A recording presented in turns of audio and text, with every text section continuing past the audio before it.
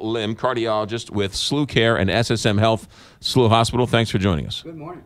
If we can turn his microphone on, it'd be great. All right. Now, the CDC released a report called Winnable Battles. What's this? So the CDC had taken on a task over the last few years of trying to move the bar in population health across the country. And in some ways, you can look at this report as probably the last report of the current leadership group of the CDC, because there'll be new leadership with a new president and new government. Right. But what they've been looking at is things like smoking rates, teen pregnancy rates, childhood obesity, hospital-acquired infections, and basically trying to partner with states and put these things out there as objectives to say, hey, if we can improve on these things, people are going to live longer across the country, and that's obviously the goal. And so this was their last and final report, and it seems like they've made quite some inroads on all this stuff. So smoking rates in adults gone down significantly. Smoking rates in adolescents have gone down. Very, very good things. Couple areas of concern. You know, the hospital-acquired infection rates are troublesome because these are bad bugs and sick people in hospitals. Yeah. And there is an awful lot of effort going on in the hospitals in this region as well as across the country trying to decrease those. Those are a tougher nut to crack, probably a longer goal. But the childhood obesity one hasn't really changed as much as I think would translate into good success over the long term. Yeah. So that one's a little frustrating too. It's actually gone up quite a bit. Yeah, teen pregnancy is down, smoking is down, as you said. Some of the work to be, you said childhood obesity, food safety, HIV infections, which a lot of people are pointing to rural communities, and the heroin addiction and the needle exchange programs, or the lack of them in rural communities, as the reason for that as well. But I want to talk about lowering crash deaths. That didn't reach its goal either, and they're saying distracted driving is the number one reason why. Yeah, so auto accidents certainly impact people's health.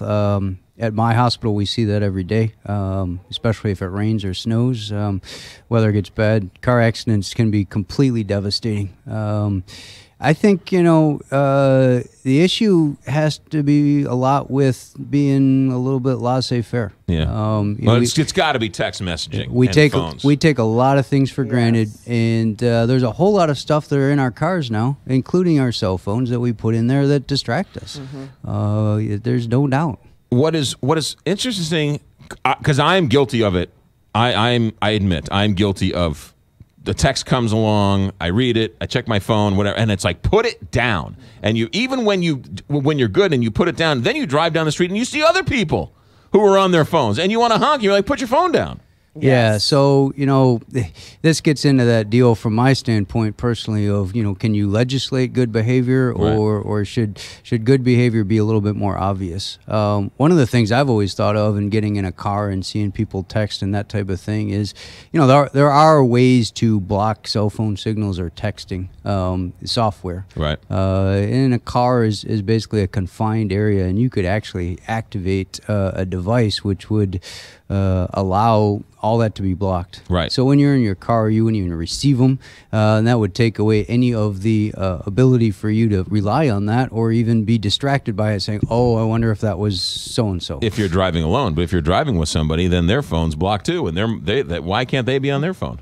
I mean, it's not an easy answer. Well, you and I are old enough to have lived through a time where there was no texting and worry from a standpoint of when you got in your car, and that's not what we did. Right. So it was still kind of cool. Right. People still wanted to drive. We still got from point A to point B. So, you know, it's possible.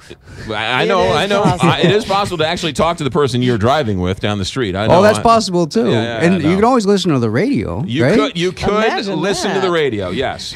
And keep it locked into the Big 550 KTRS. Doctor, good stuff as always. Dr. Michael Lim, cardiologist at SLU Care and SSM SLU Hospital. Any comments about your Michigan State Wolverines? Where are they going? Well, the Michigan Wolverines are going to Florida. Going to go hang in Miami, playing the Florida State Seminoles in the Orange Bowl. In the Orange Bowl. In the Orange Bowl. Can't get any better than the Orange Bowl. And it'll be which is not played in the Orange Bowl anymore. The name of that stadium, I think, changes by the day.